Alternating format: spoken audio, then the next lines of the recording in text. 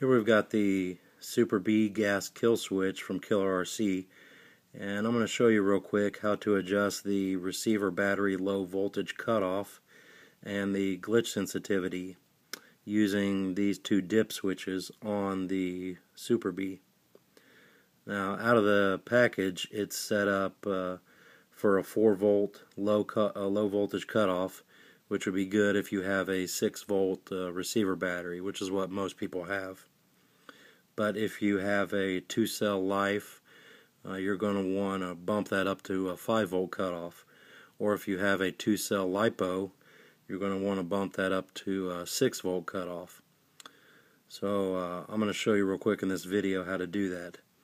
Now, out of the package, it's set for 4 volts cutoff and level 1 glitch sensitivity, which is where you're going to want to leave it if you've got a 6-volt battery.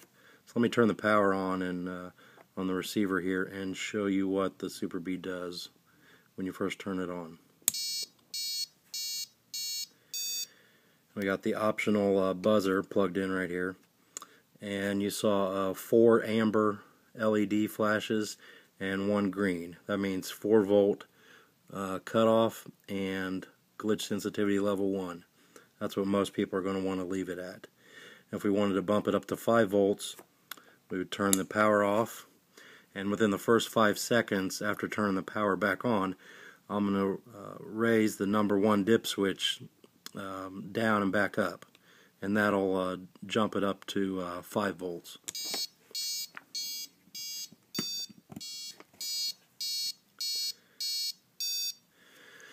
See, now it's got 5 amber flashes and 1 green. Let me turn it off and back on, and we'll just double check that.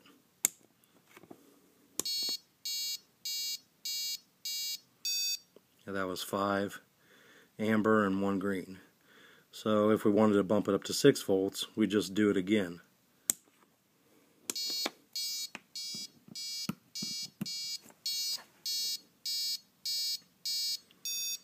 Now we're at 6 low volt cutoff and level 1 glitch sensitivity.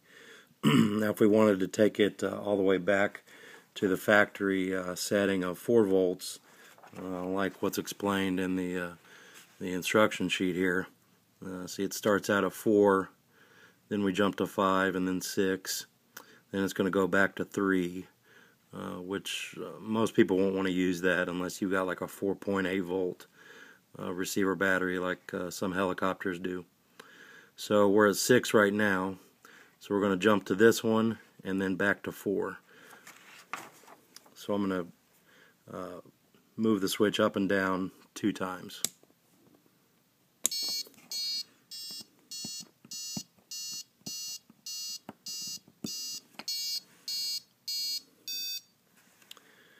Okay, we should be at 4 amber and 1 green. Let me turn it off and back on just to double check.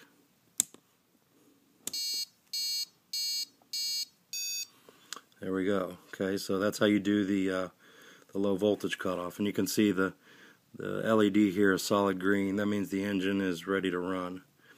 So let's do the same thing with the glitch sensitivity.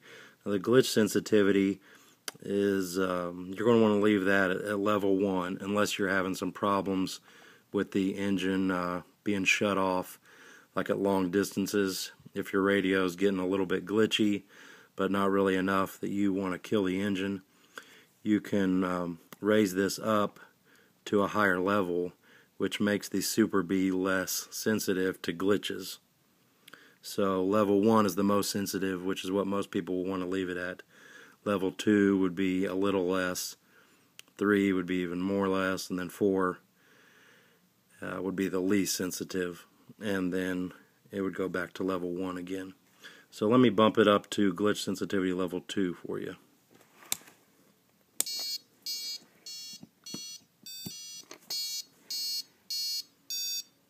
Saw the 2 green flashes, that's level 2. So let's go all the way back to level 1. So we're going to have to cycle this up and down 3 times to get all the way back to the factory settings of glitch sensitivity level 1.